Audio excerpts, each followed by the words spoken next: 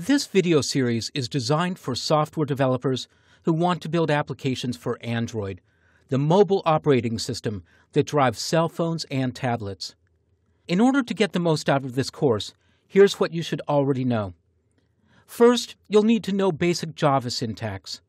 You'll need to understand how to create classes, methods, fields, and properties, and other elements of the Java programming language.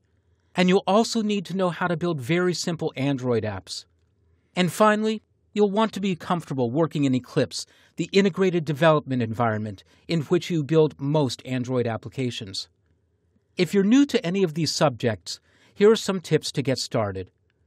If you want to learn about Java, take a look at the lynda.com course, Java Essential Training. You'll get an introduction to Java syntax, you'll learn how to install Eclipse, and you'll learn about Java projects, packages, and classes. And you'll have most of the vocabulary you need to be effective in Android programming. If you're brand new to Android, start off with the course Android App Development with Java Essential Training.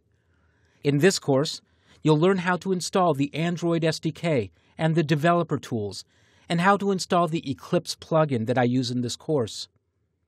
You'll get started with very simple Android applications, and you'll learn how Java code is critical to creating the logic of your Android apps. This course is focused on data, and one of its major sections is all about integrating Android with SQLite.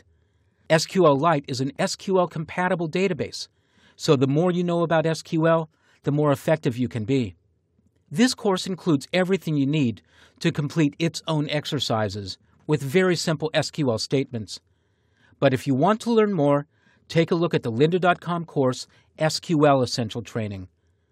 If you understand the basics of Java, simple Android apps, and SQL, you'll be ready to build data-centric applications for Android devices.